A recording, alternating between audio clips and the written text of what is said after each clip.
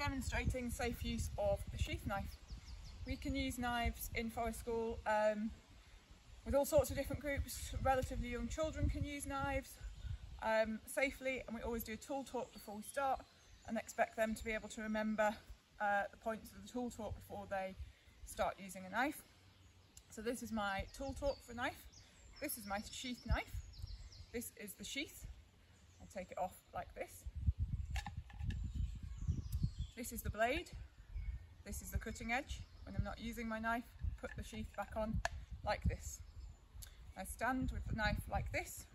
I walk with the knife like this. I pass the knife like this.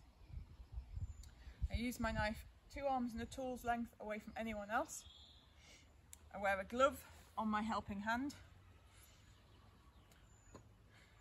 I use my knife to, wear a glove on my helping hand when I'm using my knife to whittle or cut string.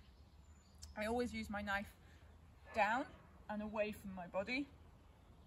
When I'm not using my knife, but I might use it again in a minute, I put it down on the floor next to me with the handle facing forward and the blade facing in. And when I finish using my knife, I put it away in a designated toolbox. So demonstrate how to safely whittle. So I'm going to have a glove on my helper hand because I'm doing a little bit of whittling with the knife.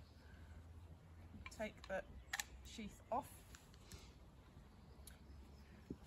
And we sometimes teach the children to go down into the respect stance.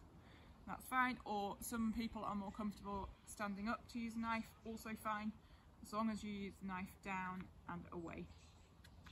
This is a tent peg that I made at another point, but just to show how to safely use the knife down and away from the body. Okay, you can do it standing up as well, as long as you go down and away from the body. Okay, and then when you're finished, put the sheath back on and put it away. Thank you.